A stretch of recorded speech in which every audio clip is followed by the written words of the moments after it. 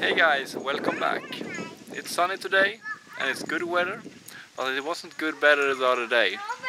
Unfortunately, the lightning struck down and it hit a couple of things here, so I need to work on that. First of all, my robot lawnmower is not working anymore.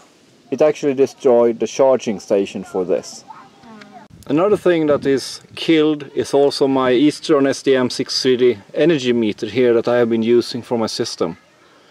It's totally dead and do not want to wake up as it is right now. We have the device here, and to start to investigate what's going on we need to open this up.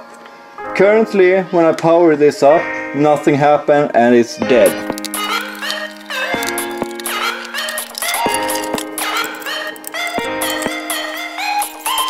So basically here we have the unit. It's two parts. It's a big AC/DC adapter, and then we have this little board here. The AC/DC adapter gives up 34 volt, roughly 4 amps. So we need to check this one out, but before that we will start with the PCB itself.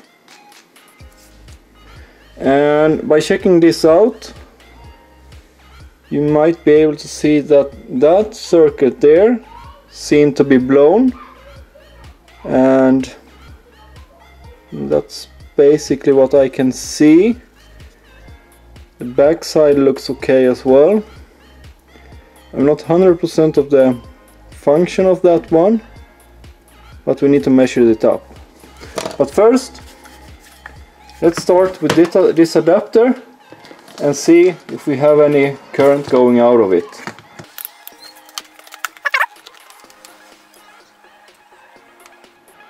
And there is nothing out. So basically this AC/DC adapter seems to be blown. So let's start with pick that apart as well.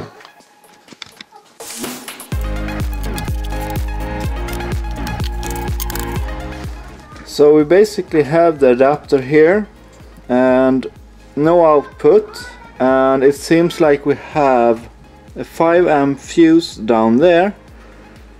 So let's see if we can measure that one up, and we can get anything out of it. If I'm not mistaken, that's between that rail and that rail, and there's nothing there. So I guess that fuse is blown.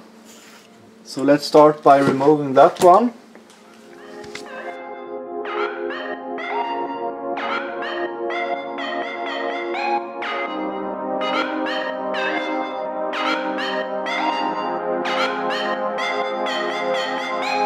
I found another fuse. It's a lot bigger than this one in size. I think it was like 6 amp instead of 5. It doesn't really matter in this case, I'm going for testing it. So let's hook this up and see what happens. The cable is loose, of course, and we add it up here. Note that as soon as I put this in and it goes power in here, the condensators or the capacitors will actually charge up, so do not touch this afterwards. This is dangerous. It doesn't seem to want to start, it's actually beeping.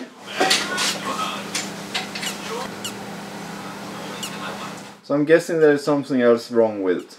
So basically we have this unit here and it's scrapped. I don't have the competence to do any more error searching. If so, I need to pick it apart to find what the faulty components are.